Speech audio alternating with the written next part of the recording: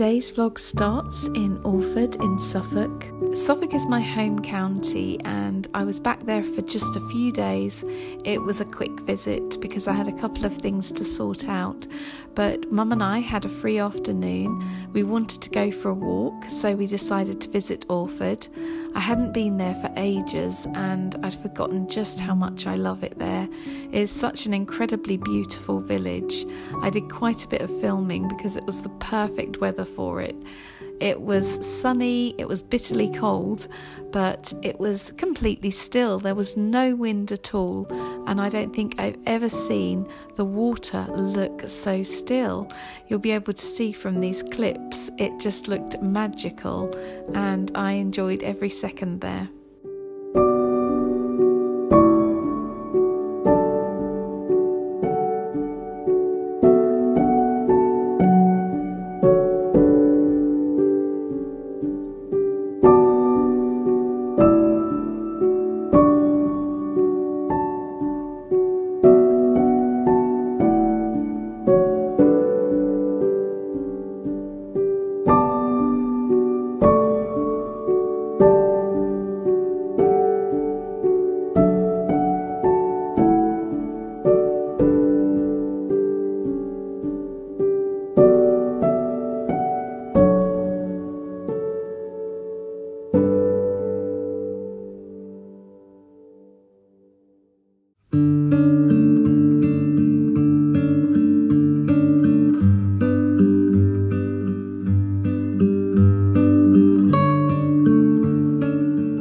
Lots of painting inspiration in Orford, and I've tried to show you a few of the different buildings here. They also have the most amazing castle, built between 1165 and 1173 by King Henry II.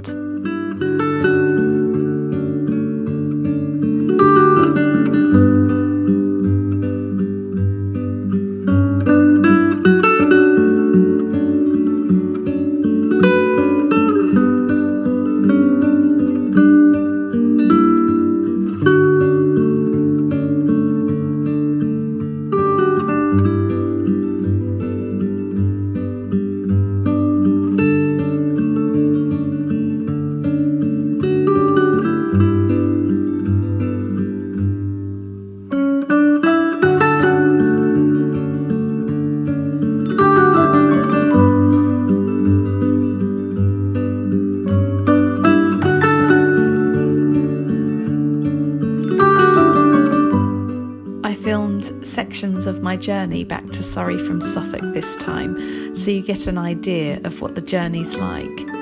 I have to get several different trains. I start at Woodbridge and get a small train into Ipswich, where I change and get the intercity into London Liverpool Street.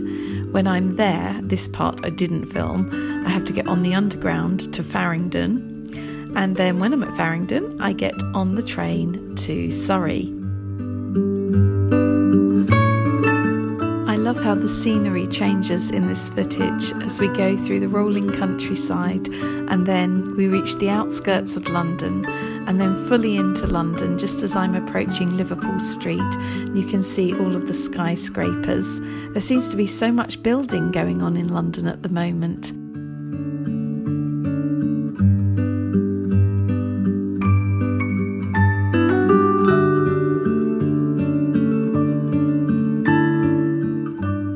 Here I'm on the train from Farringdon to Redhill in Surrey, so this is the final stage of my journey, and Dominic comes to pick me up from Redhill station, which is a few miles from where we live, but from the window of the train here you can see the Shard.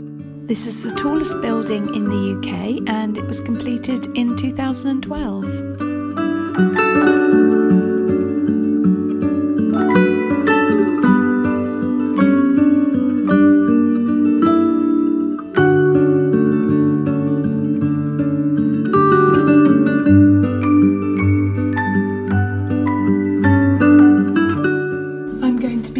Some of the vlogs on this and some on my Canon, but most of the videos will be a mix of both cameras depending on the situation.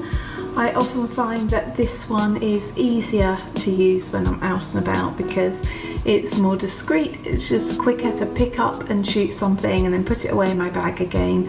When you're walking around with a tripod and a big camera on it, you tend to get looked at a lot by people, and I always feel really self-conscious while I do it at the moment.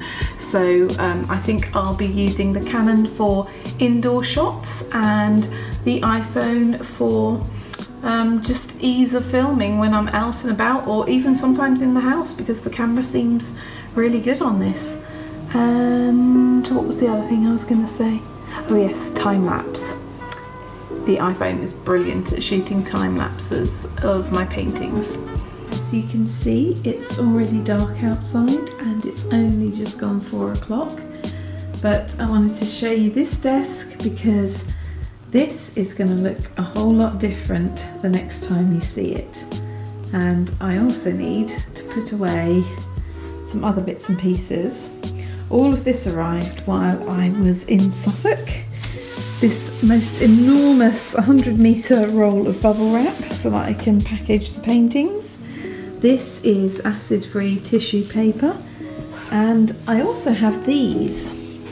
Now these are quite good because I have been using bubble envelopes, which obviously have plastic inside, and these, sorry about the bad lighting conditions in here, I can't get into it. There we go.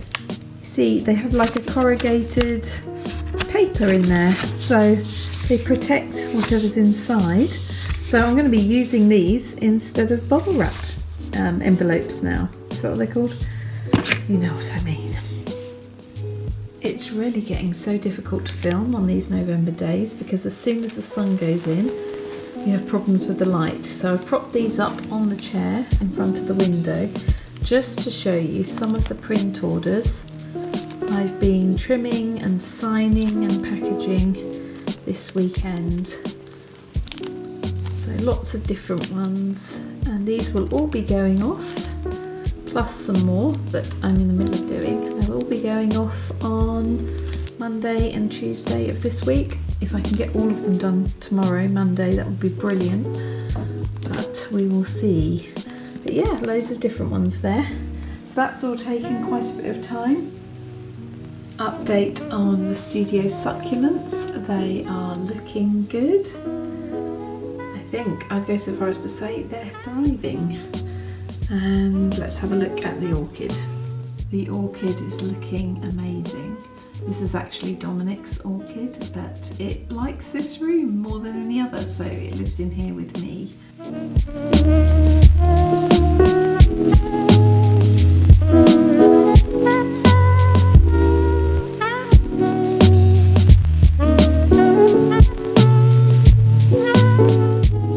One day Dominic and I looked up out of the living room window and we could see over the trees at the bottom of the garden the birds were doing the most beautiful dance. There were just hundreds of them, just swooping and swirling around.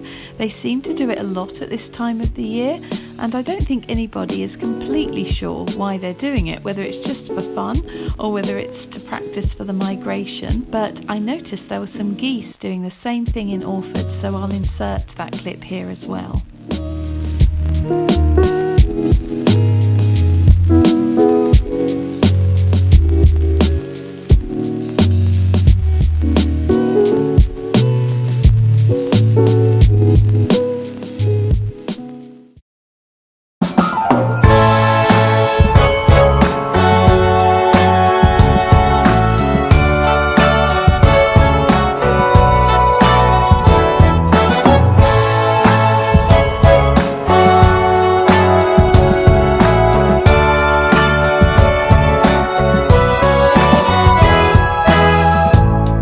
December again, I can't believe it.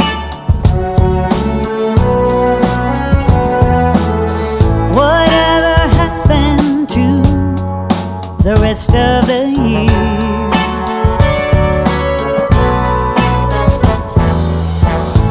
It went by so fast, I barely did see it.